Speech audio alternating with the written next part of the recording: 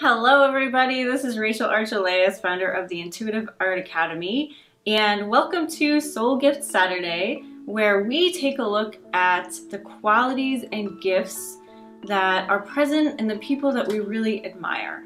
So we're going to look at celebrities, philanthropists, people who are doing amazing things in the world, and just the people who always seem to show up and give us a smile. Today we're talking about Oprah. I could not do this series without Oprah. Everyone loves and admires her so much, and for really good reason. She has built colleges in other countries. She has given tuition scholarships to countless underserved people in this country. She is opening people's eyes and minds and hearts and souls up to spirituality, and she's working with some of the most amazing thought leaders of our time to really give them a bigger platform, and I absolutely love that. Her attention to emotional intelligence especially, I think, is so important, and she is definitely a leader in that realm, and I'm so grateful for her. So, what qualities and gifts is she exhibiting that make her so special? That is what I asked for today's intuitive art drawing. And if you don't know what intuitive art is, it's just a way to connect up to your higher self or to source or God, whatever you call it, so that we can channel down that really clear information and put it on a piece of paper. I'm going to read the drawing with my color meanings. If you want to do your own intuitive art drawing, your color meanings will be different, and you can get all of that information in a free class at intuitiveartacademy.com. Alright, so let's look at Oprah's drawing. It was so beautiful when I was drawing it. The first color that I did was this color here, which is my universal love color. And it looked like a moon. And on the outside of that, the next color I did was this action color.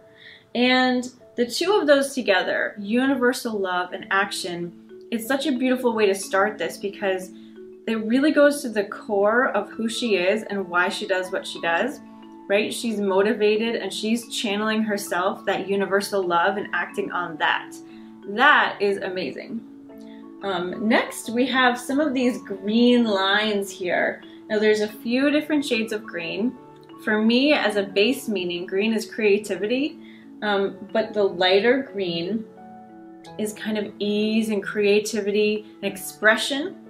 And the darker green is more like getting down to the work of creating, like creating something that will be seen by other people. So for me, painting or drawing. For her, creating a show or a network or a magazine. It's actually being creative. Outside here is a blue. Blue is my healing color. This is kind of in between a dark and a light blue. So it's healing work that really gets into people's emotional space. And see how it's bubbly, it's swirly, it's kind of like going into people and getting them to look at themselves and be more self-aware and kind of make up their own minds, right? Because if you watch Oprah, she asks the questions that we want to know about, but she's never prescriptive. She never tells people what to do. She just challenges them to find what's best for them, and I love that. And it works its way through the action, through the universal love. So she's kind of like,